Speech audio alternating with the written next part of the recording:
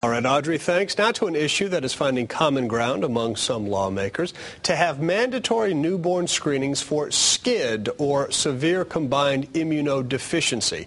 Massachusetts and New York already screen for it, but our state does not do it yet, and they're trying to implement this potentially life-saving screening. WSTC and WNLK radio talk show host Lisa Wexler is here to talk a little bit about this. Good to see you again, Lisa. Good to see you, Logan. So let's talk about this. You were telling me during the break that you're very passionate about it. How come?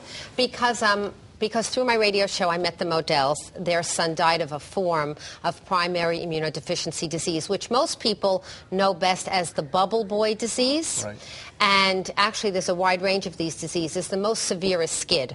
That's the acronym for severe combined immunodeficiency disease, SCID.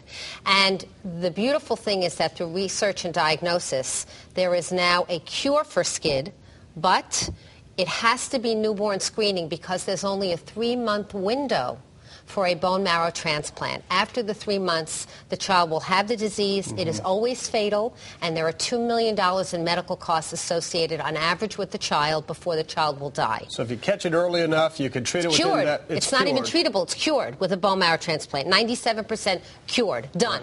Okay. And so what's the other side of this? Why are people not Nobody's against it, John. Nobody's against it. In fact, our Department of Public Health, Jewel Mullen, is in favor of it. John Fontana is in favor of it. John McKinney, who's a Republican, and Bob Duff are working very hard behind the scenes, in front of the scenes to pass it. I haven't found one legislating person that's against it. It's a no-brainer. It becomes the fact that even though the bill was passed, it was passed with a fiscal note. And that means that it costs a little bit of money. Well, it costs $3 a baby. That's what it costs. We have 42,000 births in Connecticut a year. 1 in 30,000 approximately will be having this disease. So we'll save about a baby a year, more or less. You never know. And in other words, it could be 2 babies 1 year. And it's odd that nobody's against it, but we don't have it here. And they've got it in Massachusetts. They've got it in New York. They have it in Florida, which has no money. They have it in California. They have it in Texas. They have it in Louisiana. Why not just make it a federal requirement? Well, because HHS has made it a recommendation. It's one of the 34 or 35 newborn diseases, newborn screening recommendations of Kathleen Sebelius. This is the only one Connecticut doesn't screen for. Is anybody against this? Nobody's against it. But in a budget process, the issue is how do you pay for it? So let's say it's $120,000 a year, and nobody wants taxpayers to pay for anything.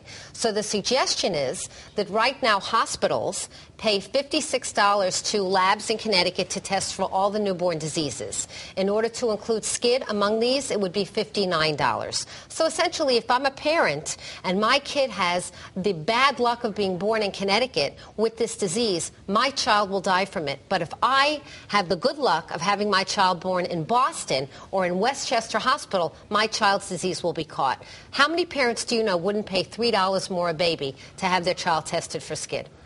Well, it all sounds terrific the way you're presenting it. What it sounds like to me is that if somebody's against it, the reason you'd be against this is because it's taxpayer money paying for somebody else's child to get this. And then the argument would be, you know what?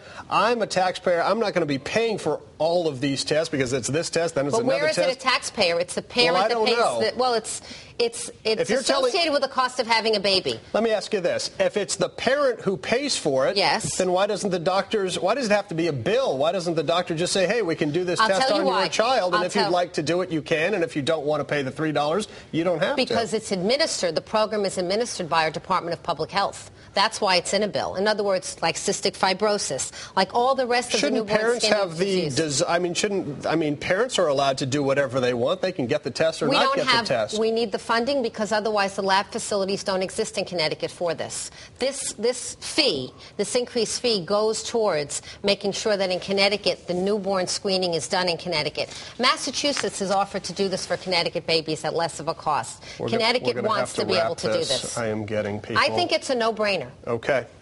Don't forget you can listen to Lisa, 1400 WSTC, 1350 WNLK. Lisa Wexler, good to see you. Thanks for coming on the program. Joe, over to you.